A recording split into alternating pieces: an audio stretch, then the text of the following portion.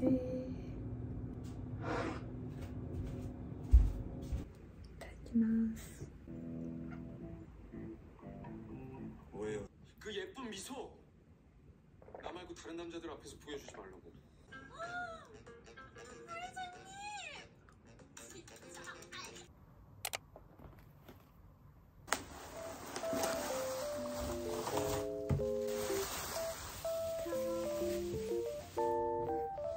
色めちゃくちゃ可愛い。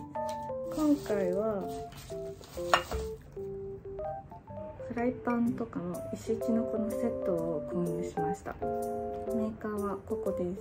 韓国風のフライパンがすんごい可愛くて、でダイエットを始めるにあたって料理するってなると結構億劫になることあると思うんですけど、テンションを上げるためにも自分で料理をしたくなるような可愛い食器とかこういうフライパンとかを最初に買っておいて始めるのがすごくいいと思います。で今回は可愛いこの色のタイプのフライパンを買いました。ついてるのがこの取り外しができるタイプと、あとフライパンが2つついてます。あ、かわいい。こんな感じのちょっとちっちゃめのタイプで結構深みがあるので汁物も全然できそうと、こちらです。こう大きめなので大量に作りたい時とかまとめて作りたい時とかこっちで作るの全然いいなと思います。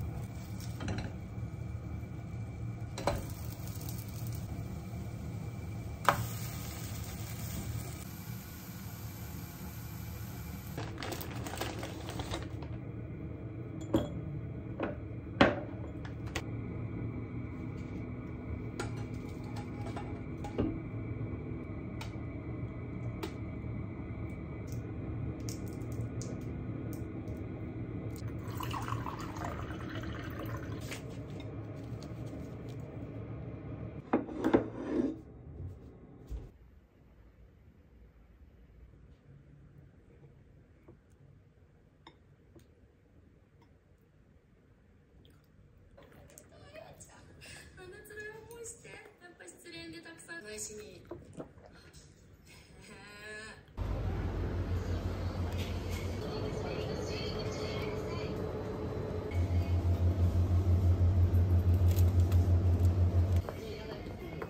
でも変わらん。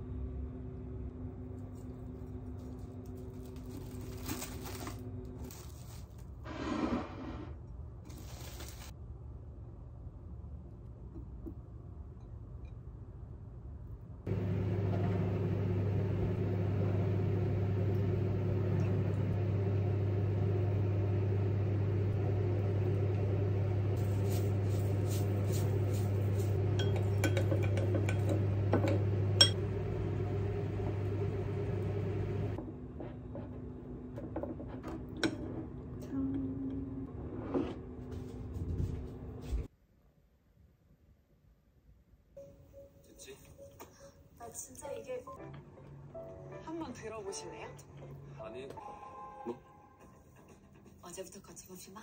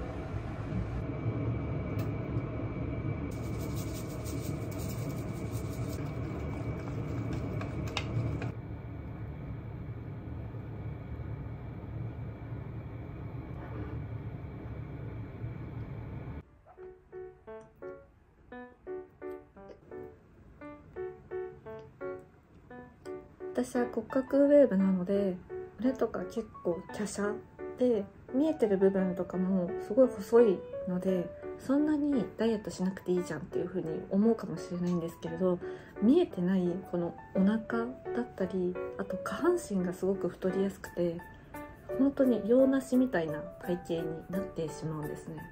なので今日は腹筋と足痩せの筋トレをやっていきたいと思います。頑張ります。